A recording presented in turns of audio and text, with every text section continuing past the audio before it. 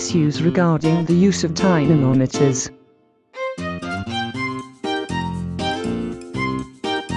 A dynamometer is basically a tool to deliver an effective comparison or analysis of an engine output or performance.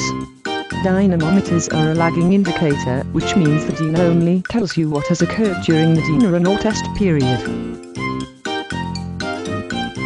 After you have applied your best engine building skills, the dyno serves the purpose of evaluating the engine's capabilities at a specified moment in time. A dynamometer mainly measures horsepower, torque, RPM range over which the engine was tested, temperature and airflow. Some dynamometers also measure noise levels of exhaust and intake manifold pressure, fuel flow, BSFC, and pressures such as oil pressure when appropriate. Top racers own a dyno, as it is a very powerful tool. It provides valuable information about the performance of engines, transposed in a set of graphs.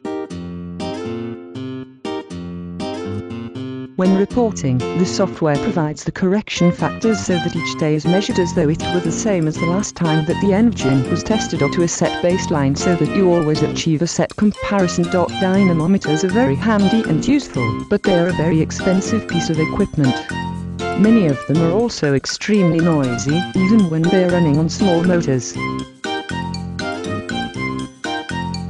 The exhaust is caustic and therefore, dyno should be used only in properly ventilated areas. Before investing in a dynamometer, certain aspects should be considered, such as the size of the working space, the possibility of storing volatile fuels, or the access to certain utilities such as proper water supply for the water breaks. A computer and a color printer are also necessary for recording and monitoring the way the engine performs.